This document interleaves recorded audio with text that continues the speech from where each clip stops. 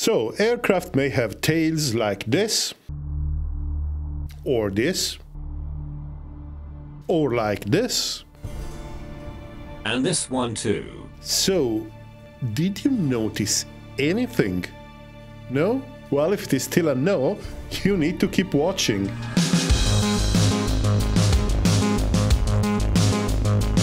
In the history of aviation, one of the constants has always been the research of lower and lower drag. In fact, lower drag has plenty of benefits for civilian and military aircraft alike. Less thrust for the same performance. Lower drag means lower specific fuel consumption, so longer ranges or more payload for the same range.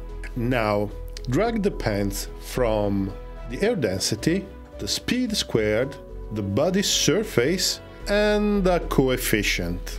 And this is the coefficient that measures how aerodynamic is a body. The lower the coefficient, the lower is the drag. Obviously, everything else equal. And by the way, this is how the drag coefficient has kept reducing in the history of aviation. There are indeed several effects that cause the aircraft drag, and their relative importance varies with speed. There are various ways of breaking down drag in its components, and the component we are interested today is pressure drag.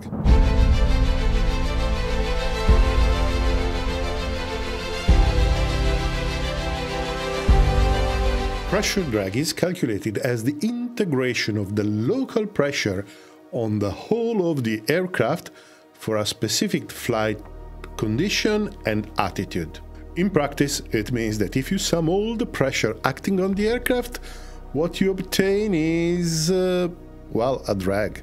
Yes, it's never thrust for any practical purposes. There are no free lunches. So let us consider the airflow of a sphere moving through the air. While the air approaches the sphere, the pressure increases. Here on the top of the sphere, there will be a point that is called a stagnation point, where the pressure will be max. So if this is the pressure of the asymptotic flow ahead of the ball, this will be the maximum pressure around the ball. Then the flow will separate sort of symmetrically, if the ball is not rotating, around the ball in this way. While it's going around the ball, the speed is increasing and the pressure is decreasing because in general speed and pressure behave in opposite ways. The faster the flow, the slower is the pressure. Here on top you will reach the minimum pressure and the maximum speed. Then, after reaching this extreme point, the flow will start going on the back of the sphere like this. But here, in this way, pressure is going to increase again. When an airflow is moving against a rising pressure, when the flow is moving against a pressure gradient, it may happen the so-called flow separation. That is, the flow is no longer attached to the sphere, but goes away like this.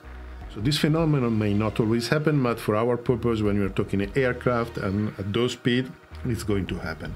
Now, when the separation happens in this area here, in the wake formed from the separated flow, there is an area of turbulent flow.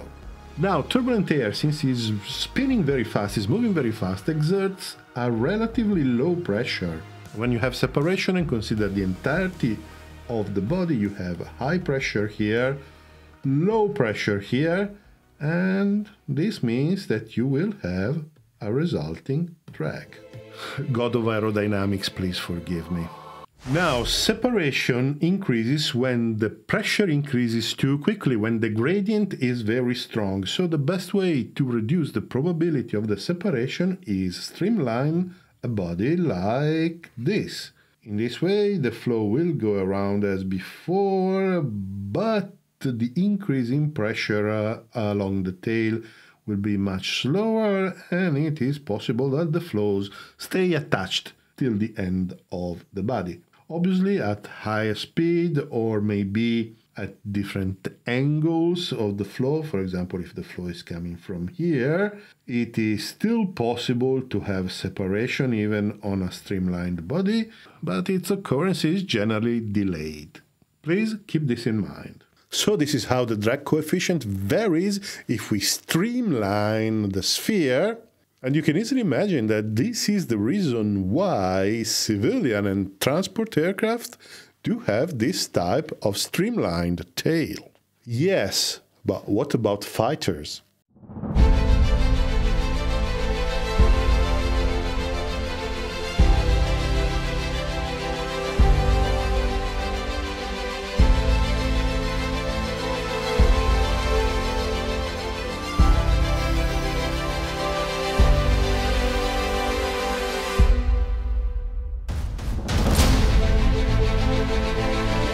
Fighters don't have the same configuration as a transport plane.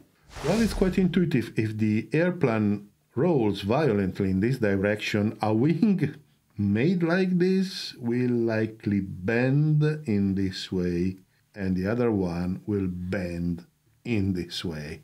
Definitely not a sound structural design for maneuvers. Well, there are some examples that do not conform to this rule, but after World War II, they are really few and far between. A detailed discussion would take us too far, but the point is, fighters have the engines in the fuselage and the nozzle in the tail. And now you know that the tail is important for reducing drag, and the interaction between the nozzle, the exhaust plume, and the aft body of the aircraft is not easy to predict. But it is very important, because make an error there and you will have excessive drag. Some projects like the F-15 or the Tornado actually had to redesign large sections of the aft body exactly for this problem.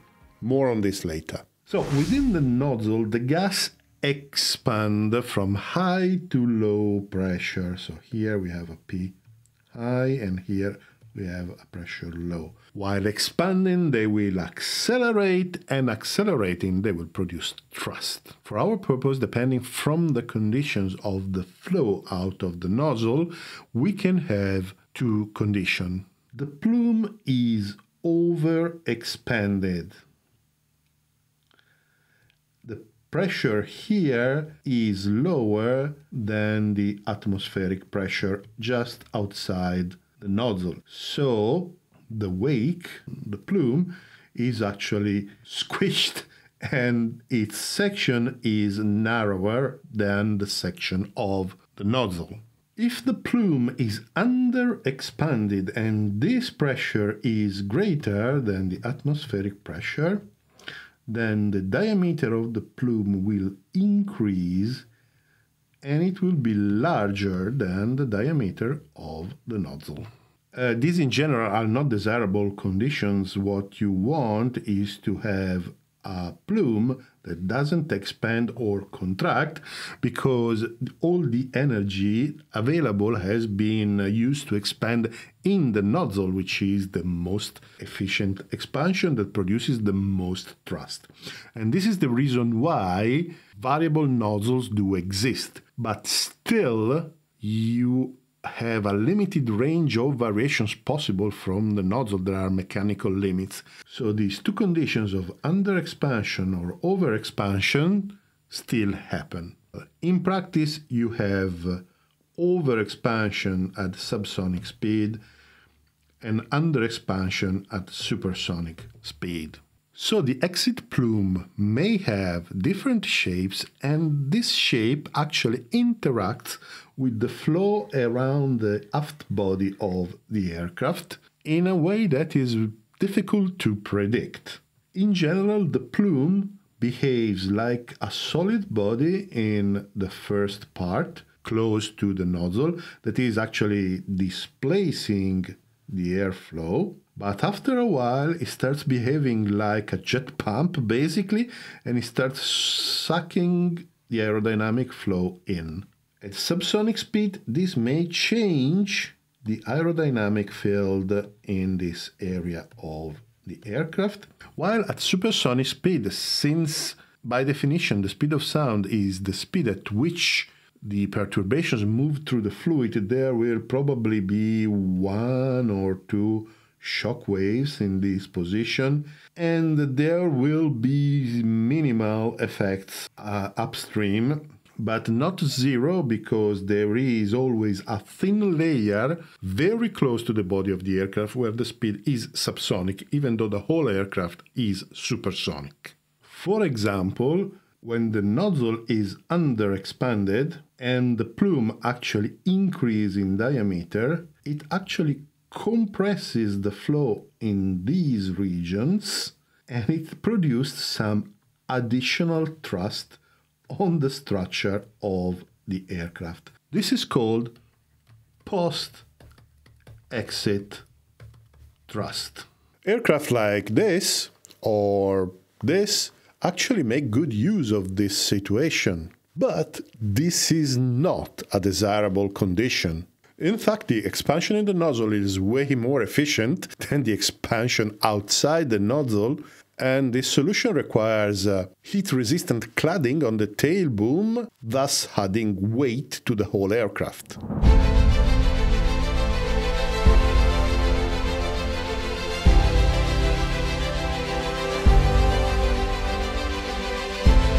So by now it should be clear how the aft body design is extremely important. The tapered section of an aerodynamic body is often called boat tail in literature. Millennium and I do not like this term, so we keep calling it aft body or rear section of the aircraft. Thanks, Otis.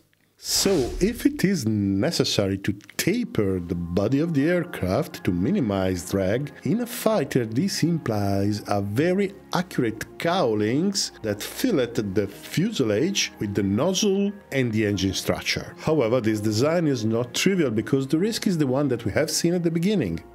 Flow separation. The tapering angle must not be too acute because otherwise it risks creating separation, flow separation, and hence additional drag.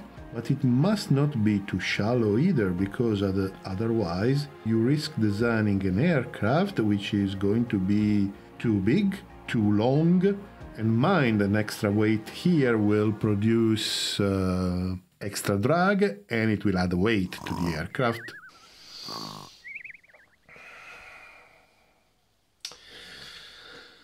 So as a rule of thumb, you should have a taper angle between 10 and 25 degrees.